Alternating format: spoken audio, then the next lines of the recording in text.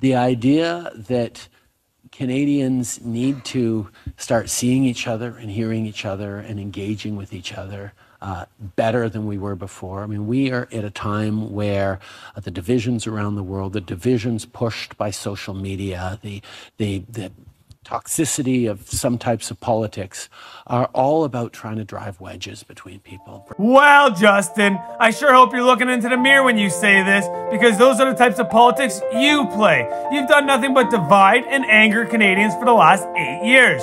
Canadians aren't angry for the sake of being angry.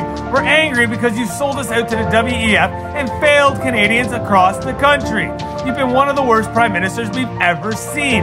So as always, fuck you!